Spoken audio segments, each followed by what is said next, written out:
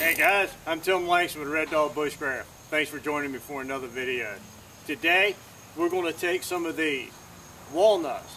They're right good size now, almost baseball size. We had a storm last night, so some of them fell off of the tree. I went out and collected them up.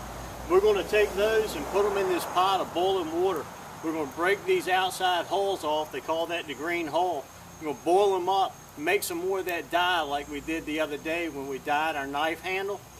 But I'm going to take this 100% cotton t-shirt and I'm going to try to make some camouflage clothing.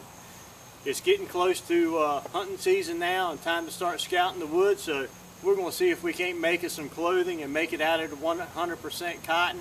You know the advantages and disadvantages of that, but we'll see how it turns out as far as a earth tone type color, and if that's something that we can utilize when we're out in the woods. So stay with me and I'll be right back.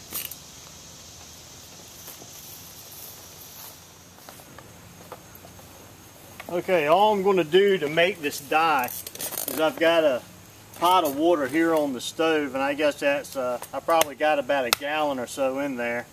And I'm going to take this walnut and break it up and get it into some smaller workable pieces so that we can get all of that dye out of there.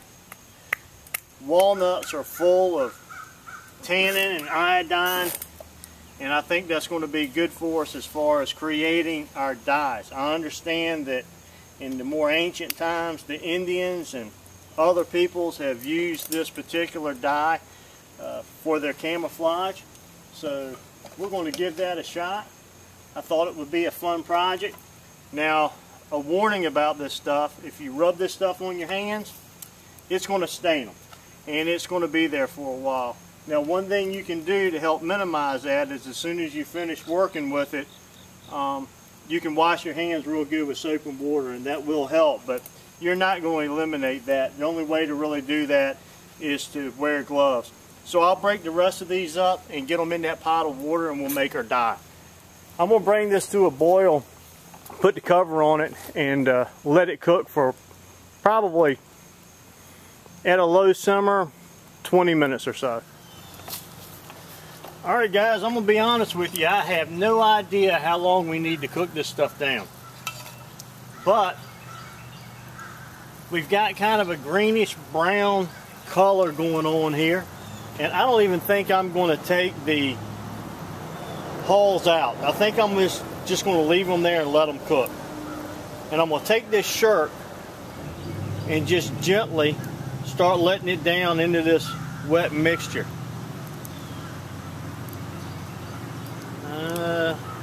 I don't know, that's looking a little green, not exactly what I'm aiming for as far as my color. I'm hoping for something that turns out that basically looks like dirt. Just plain old black colored soil. And I think that would blend in real good in this area. Now I'm leaving this loose and just trying to get it down in there. I don't really want the tie-dye look. I'm going to try to get it all evenly saturated. And I think what I'm going to do is go ahead and get my stuff ready for lunch, because I'm going to cook lunch out on the campfire today also.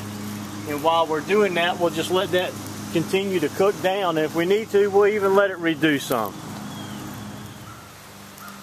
Alright guys, we got our lunch sitting there cooking up on the campfire on the old rack, and the water has reduced down to about right here. So I guess about a fourth. And that was 13 walnut hulls is what we put in here, green hulls. And so far, this is what we have on our white t-shirt.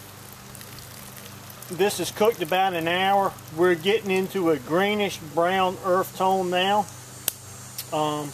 And I will tell you this, I don't know if it makes any difference or not in the dye, but I accidentally, when I was moving some stuff around, I dropped a couple of pieces of these hot coals in there, and I stuck it down underneath the water real fast so that it didn't burn through the t-shirt, or at least I hope it didn't.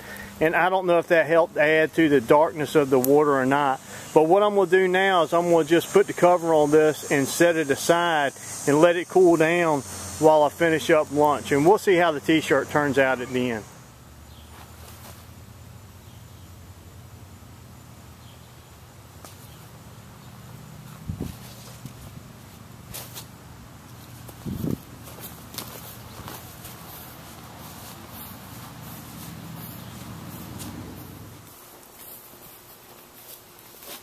Alright guys, I've taken the shirt out of the dye and let it dry, and you can see how it turned out. It's a little lighter in some spots, has some dark brown streaks in it, but pretty much it's dirt colored. That's exactly what I wanted. Now what I'm going to do is I'm going to take a 5-gallon bucket here, and I've got some laundry detergent that I make, and I'm going to put a little bit of that in this bucket. And I'm going to go ahead and wash this by hand before I take it inside and put it in the washing machine, just in case any of that walnut dye slips out of it. So maybe the next time I shoot a video, I'll be wearing this shirt. And until then, I'm Tim Langston with Red Dog Bushcraft. God bless.